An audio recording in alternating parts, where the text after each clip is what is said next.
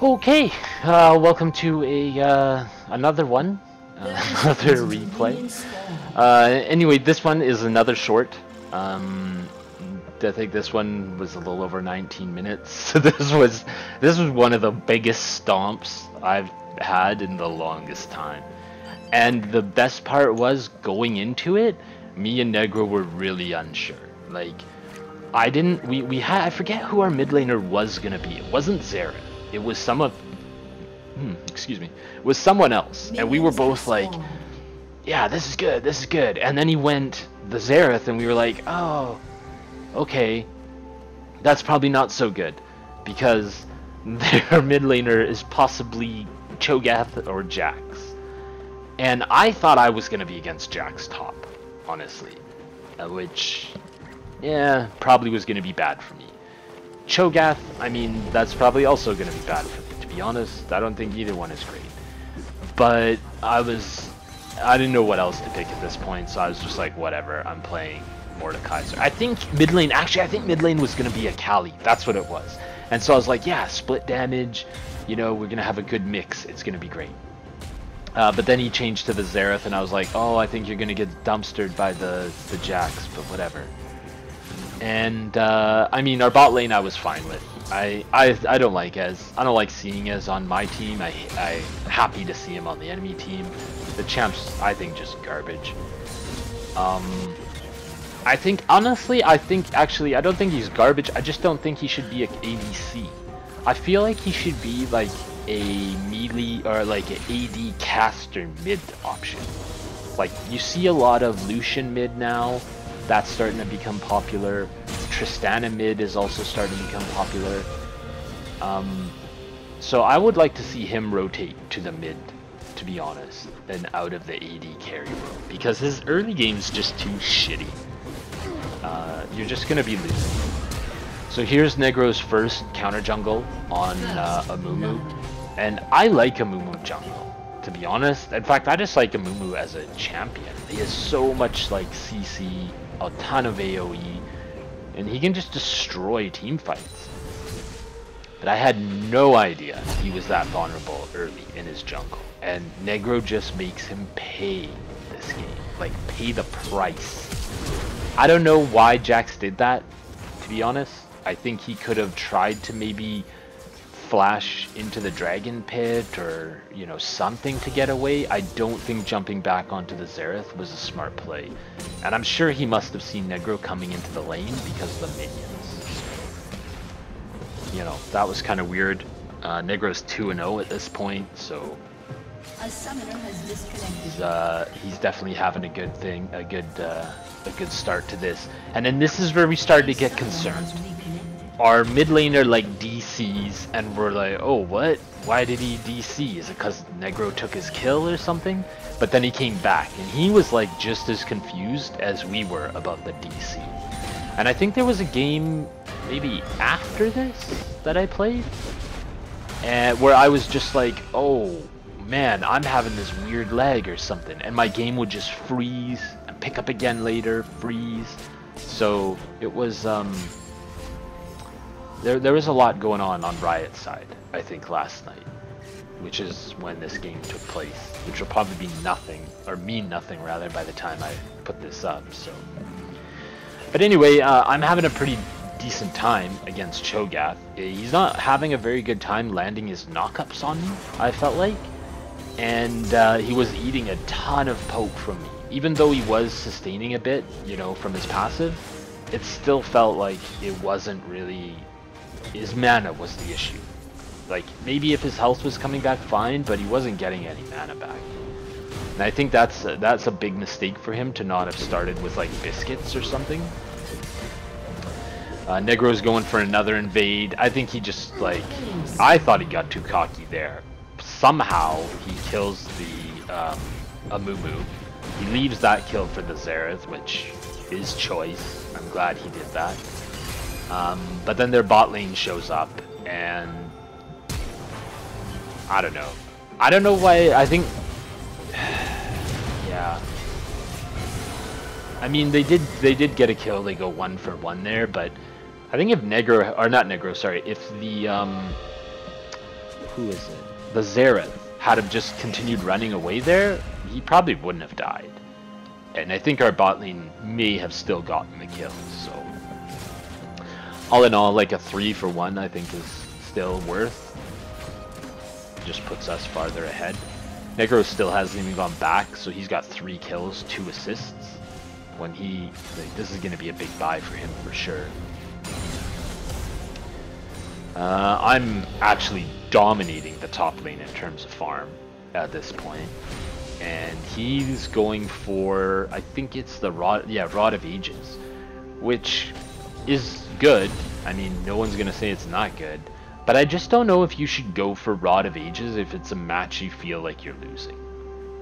I would have liked to see him turn it into the other item, or maybe go for like a more defensive option and just try to like farm up.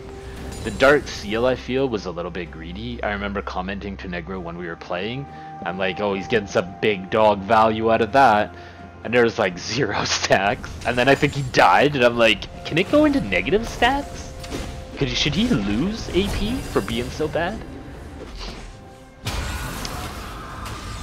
Yeah, I'm 6. I just take him into the Death Realm. I'm like, I don't see how this works for you. I'm just not going to get low enough to where your ult is even a threat to me. So that was pretty good. Negro again, just counter jungling this Amumu. Like, he's just living for that at this point. We're basically trying to tilt this Amumu out of the game. Rampage. And yeah, kills him again at his blue buff this time, not his red buff. So Amumu's 0-3. He's got 24 farm. Like, he's not having a good day. This Amumu at this point, I don't know that he could be relevant even by the time he gets to late game. For jungle camps, being down like 25 farm, that's a lot. That's a lot of jungle clears. So Jinx does a good job zoning him with their traps here off of the drag, and Leona takes up a few hits. She goes in on the Jinx, or no, on the Ezreal, but Negro's just there to clean it up. I mean, I think that's the thing, is he's so far ahead. He's even a level up on the mid lane, right? A solo lane. He gets super cocky, his team just leaves him to die. So that one's on him. He was being a bad kid. Or greedy, one or the other. So I decide, you know, Negro's taking his blue buff. Oh, I should take his red buff, you know? Let's give Amumu no camps this game. As few camps as possible. I think I also took the river crab, maybe? Or no, I just went to get the Cho'Gath. I was thinking about getting the river crab though, because I didn't want to really farm under tower and just have Cho'Gath keep doing that knock up to me under tower, because that's so much poke, and that's really annoying. I've had other Cho'Gaths do that to me in the past, where you're trying to farm and it's just a constant barrage of spikes coming out of the ground. I get a pull on him there, I'm like, yep, you're done. You know, I'm just gonna proc this, and yeah, he didn't even really move, he just kind of stood there. So I'm like, even if my ult ends, you're still never gonna get away from me to get back to your tower to safety. So, just seemed like a free kill. And I guess the red buff really helped in terms of like, making it so he couldn't move very fast. Negro's trying to... Actually, it was funny. Negro knew that Amumu would be here. I remember him saying it to me. He's like, I bet he's at those things. And I was like, really? And he's like, yep. And sure enough, that's where he was standing. So he just kills him again. I mean, Amumu got 1 kill, which is good. That's for sure.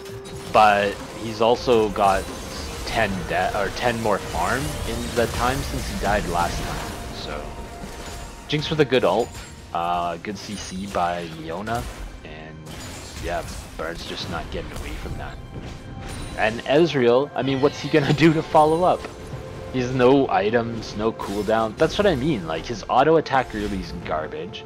His spells are slow early, plus they're skill shots, so you know, if you miss, he's doing nothing. Yeah. I remember on that gank we were like, Negro was looking for it, and I think as soon as Cho'Gath went down the river, he was just like, go, go, go, go. Like, he's screwed now. So, I think this is the game too, where me and Negro were testing something, because does he have the Rift Herald? Maybe not. See, and this is what I was worried about with the Xerath. Jax just jumping on him. Yeah, he did use the Rift Herald there. So we were testing something, because I was telling Negro that the Rift Herald always takes 2 plates. And he was like, really? And I was like, yeah, man, check it out. So we got it down to 2. The Rift Herald hit it once, took it out completely. So here, I'm just trying to walk it in to make sure I get the hit on that tower. Amumu jumps me, and I think I ult him so that I can't get 2v1, because I'm not going to have a chance of fighting them 2v1, I don't think, with all their CC, and especially so close to the tower. Yeah, and I'm certainly not going to kill him. I'm not tower diving him, so it just helped keep me alive. And I think I had a lot of money. I think I bought that Leandries just outright with all the money I had. So I knew when I came back to lane, I was like, or I knew that I was way stronger than I was right then in lane. So if I just backed off and then came back, you know, I'd definitely hit my power spike. Xerath just doing annoying Xerath stuff, poking the Amumu under tower. Here's the Jax again, jumps in, does a stun, you know, beats up the Xerath. And I just figured this is what's going to be going on all game. But then as you see, Negro just dives into the lane, and yeah. So Jinx is in the back. I don't know. I think she should have been on her machine gun. She's got no mana. I think the increased attack speed would have really helped. Jax gets the stun again. And honestly, that's how that lane should have just gone. In my mind, that's how it went. You know, maybe he does flash away from one of Jax's engages, fine. But the next time Jax walks up to him, he's basically screwed.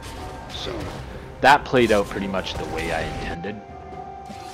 Cho'Gath backs here. He's got his Rod of Ages at, you know, 13 minutes in, which means it's not going to turn into, or it's not going to max out until 22 minutes. And the game didn't even go that long. So yeah, like I say, I'm not sure that's the best buy, especially when you're behind. I think if you're ahead and you realize, like, hey, I can build this, like, you know, pre-10 minutes, then, yeah, I mean, definitely do it. Ooh, Bard looking for that sultry Jinx boutte. Not gonna get it. I didn't even know Jax was below me there. I don't know why the two of them didn't jump me, to be honest. They just let me take that jungle farm for free.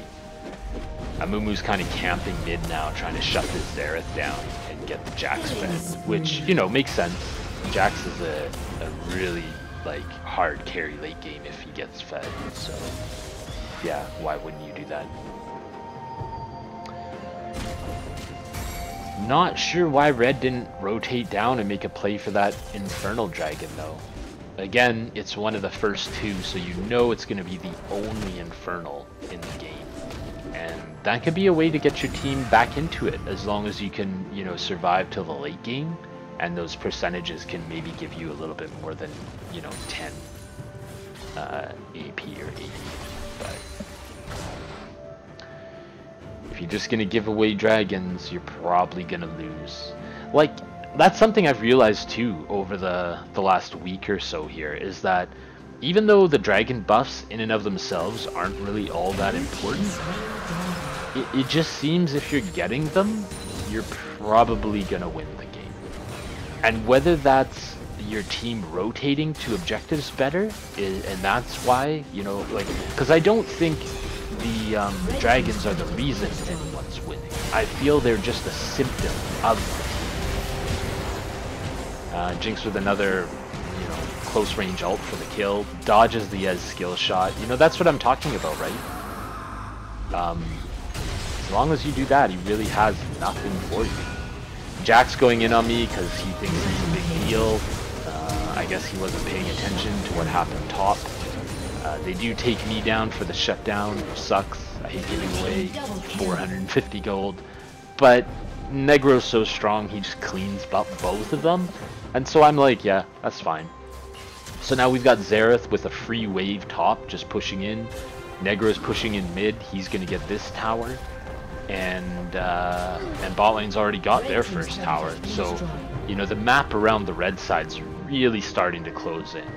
And Amumu hasn't had, you know, control over his jungle this whole game, because Negro's just been in there stealing every jungle camp he can get.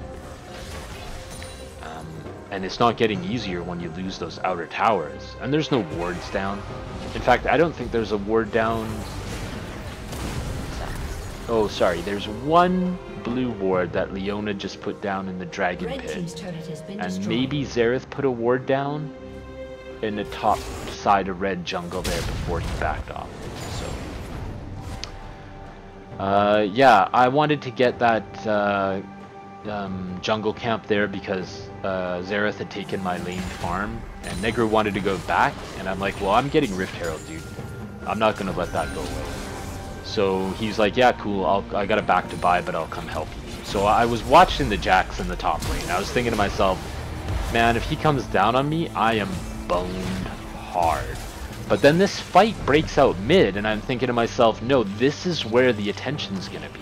No one's gonna be thinking about Rift Herald at this point. They're just gonna be thinking about these three guys in the mid lane and this fight that they could possibly get. Jinx gets hit with a Cho'Gath knockup that seems to really mess her up. I come in with a nice Q. I ult Amumu so there's no follow-up to his stun. And then I'm hoping that gives my team a chance to, you know, kind of peel back. I kill the Amumu. Now I'm sitting in the back line. Jax tries to go on me again. I'm like, I don't even care, Jax. Whatever. And my team, you know, I got Xerath with the long range. I got Jinx backing me up. Negro with his axes.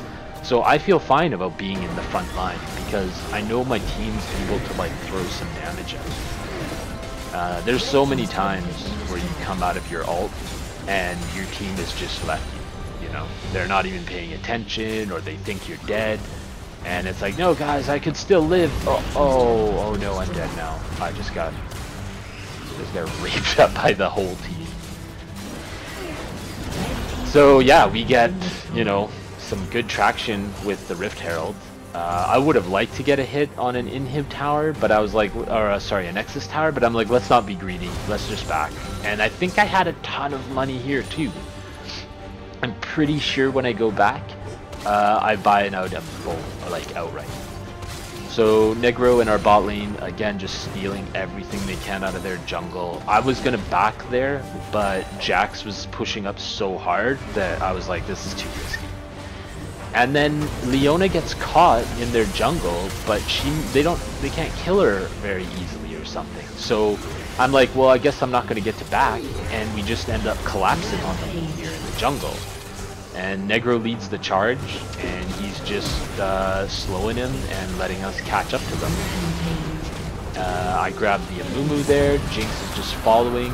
I ulted, I can't even tell who that is, oh, the Cho'Gath. And then that just left the Jax alive for the rest of my team to clean up. So, I think I'm sitting on like 3,000 gold at this point, and they only have the Jax. And even though the cooldown timers aren't that long, I mean, we've got a Jinx, we've got Mundo, and me with Nashor's Tooth. There's no way these objectives survive. So just, like, this was one of the most stompiest games I have seen. You look at the time bar right now, there's not a red icon on the whole top of that bar. Like, they didn't get anything. It was, you know, it was really bad. They didn't. That Amumu probably was pretty ragey, I think.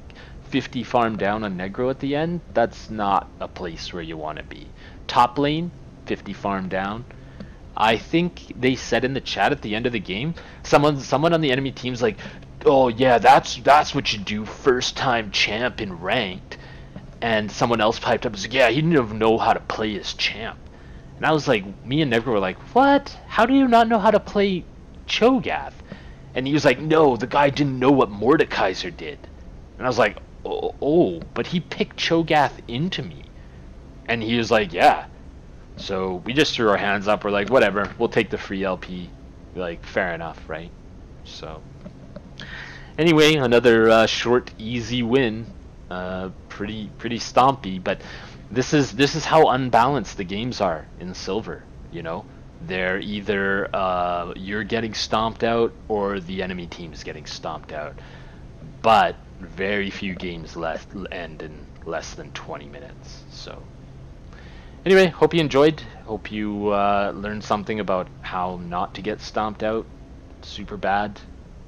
But if not, oh well, it's silver. It's bad kid life. And I'll see you guys in the next one. Take care. Peace.